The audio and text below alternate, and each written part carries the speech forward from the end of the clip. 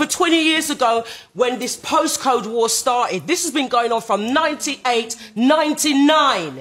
And people were sat round tables talking about it then. It's now spiraled out of control. And you're still sitting down talking. What is it going to take for the MPs to sit down and say something's got to be done? Is it going to be your son or your daughter that's going to be killed for you to deal with it? We are fed up of seeing our parents crying. We're fed up of it.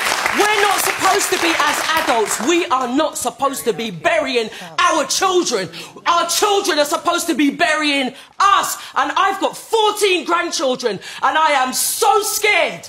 So scared. Not only London, this is happening in Manchester, it's happening in Birmingham, it's happening up and down the UK. The only place who has really taken up a stance to say that they are going to do something about it is Scotland. Yes. They have got off their backsides and done something, and you lot ain't doing nothing.